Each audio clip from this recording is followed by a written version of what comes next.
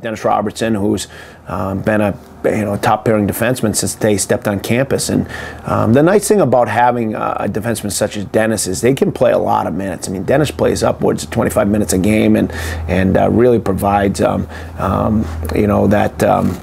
that presence back there that every team needs in order to be successful. Couple that with a guy like Matt Wall and Jake Goldberg, and they're seniors that also add a lot to that core. Jake was a forward who converted back to defense last year and was kind of a revelation. I mean, he's able to break pucks out and plays a pretty good game defensively, which is impressive considering he played up front for a majority of his years here and then obviously prior.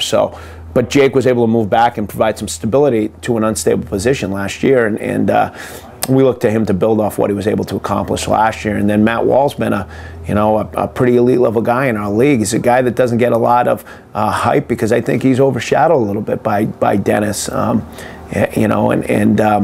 so he kind of falls to the back a little bit, but he's an elite level guy. I mean, he's just a guy that's a pretty complete player in terms of making passes, defending, playing on the power play, playing on the kill, and he's just a real high-end defenseman. So you couple those three guys with some other returners and an influx of two freshmen, and I feel good about the direction that we're going back there, and that's such an important position. I mean, you don't want to be hemmed in. You need guys that can defend, yet also make breakout passes, that know when to jump into the offense. It's a really hard position to play. It's almost a learned position, and you learn it through competition. So when you move up a level, which two of our freshmen obviously moved up from a lower level, it's always an adjustment period. It's hard to play defense. There's you make one mistake, and it's not a good thing because they'll be right in on a goaltender. So